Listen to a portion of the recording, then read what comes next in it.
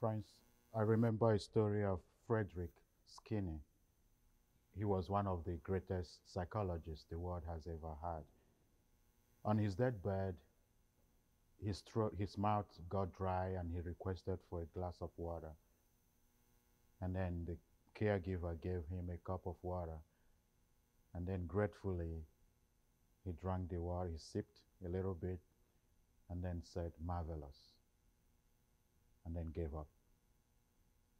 Friends, we'll be wondering what is it all about, this feast that we celebrate today and the situation we are facing. Just live in the moment, the present.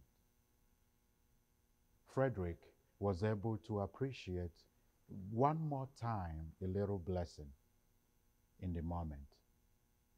He was going to die. He wasn't sure, but he was so grateful that he had the opportunity to live in the moment and appreciate the blessing of God, even in the little way, which is water.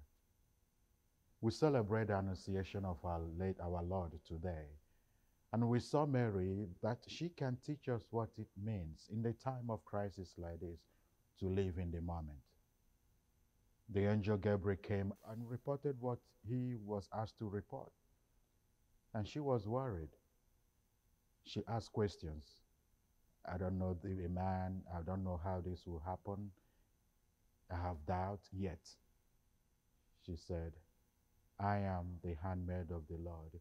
Be it unto me according to your word." Friends, today is a time to look back and say the same thing in this time of uncertainty.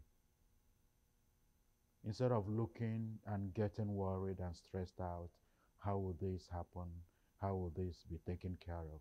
To live in the moment and be present to ourselves, be present to God, be present to those that we love. Just live in the moment of surrendering to God to take care, in the moment to know that the God whom we call Father is able to take us through this. Some of us have asked very legitimate questions. What happens to my bills? What happens to these people? What happens to, going out? What happens to all that? Those are legitimate concerns.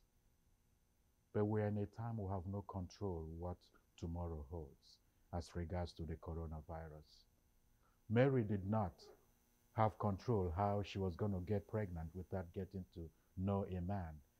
But she knew that the only thing she could do, was to submit and live in the moment with God, and to be present to God, and allow God to be present to us. So we pray. This is a challenging time for all of us.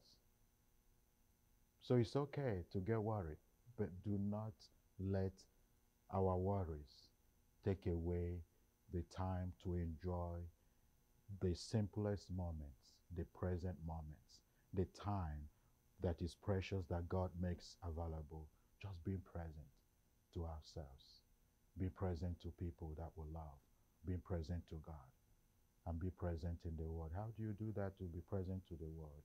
This is the time we pool our resources of faith together and storm heaven and pray and say, "God, look at us with your mercy and heal our land." That is the way we can be present. It's not a time to say who has done it wrong or whose policies is not helping. It's a time to say, "God, we know you got this.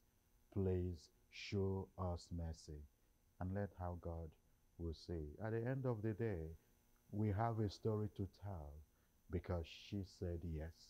She allowed herself to live in the moment and to allow God to be present to her by being present to God. So we pray, asking her intercession as we pray. Hail Mary, full of grace, the Lord is with you. Blessed are you among women, and blessed is the fruit of thy womb, Jesus. Holy Mary, Mother of God, pray for us sinners now and the hour of our death. Amen. God bless you, friends.